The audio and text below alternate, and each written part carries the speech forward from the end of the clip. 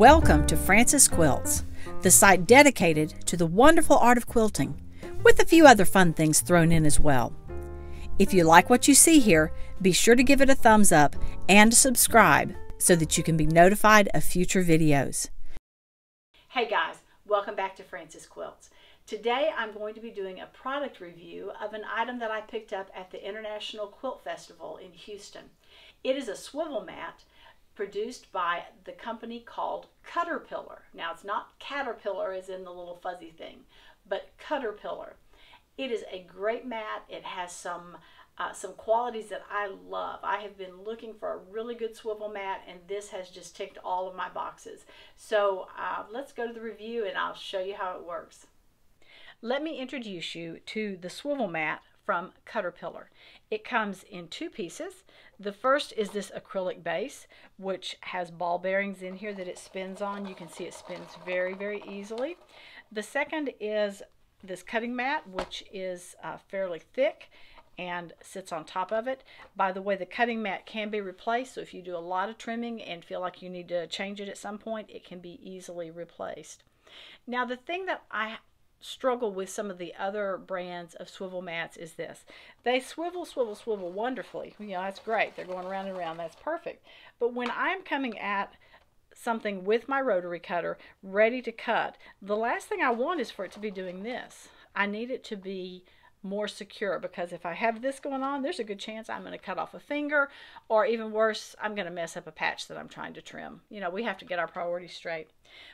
What I love about this mat is that it spins beautifully, which is what we want, but when we press down on it to make our cut, it's not going to go anywhere. You can see I'm trying to move it back and forth, and it really just is not moving at all. So that to me means that it's going to be more secure and safer for me to make that cut.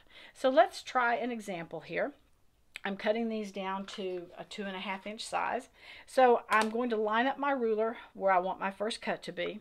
And you can see it can spin, spin, spin. When I press down on my ruler, it's not going anywhere. I can make my cut.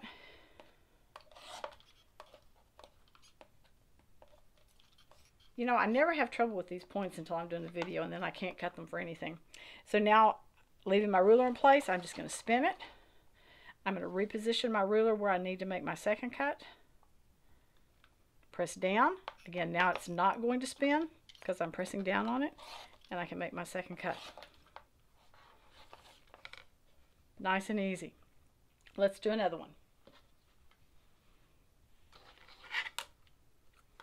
Position my ruler, easily spinning around so that I can get it where I want it to be. When I'm set, I press. It's not spinning. I can't make it move. Well, I can make it move, but you really have to work at it. I'm going to make my cuts. Spin it, reposition my ruler, make my cut, and it's done. You can see how easily the swivel mat works. When I finished videoing that segment, I went ahead and trimmed another 25 2.5 inch squares. Took no time at all because it was just so simple to do. The mat is a little expensive. It's about $60 to purchase, but I really think that it is going to be a wonderful tool to have in my quilter's toolbox, and I'm excited to continue using it as I go forward. Thank you again for joining me. Remember, if you liked the video, be sure to give it a thumbs up. We'll see you again soon. Remember, if you like what you've seen, be sure to give it a thumbs up and subscribe. Please check out my website and daily blog at francisquilts.com, and I can be found on Facebook and Instagram at Francis Quilts. Thanks so much for joining me. Hope to see you again soon.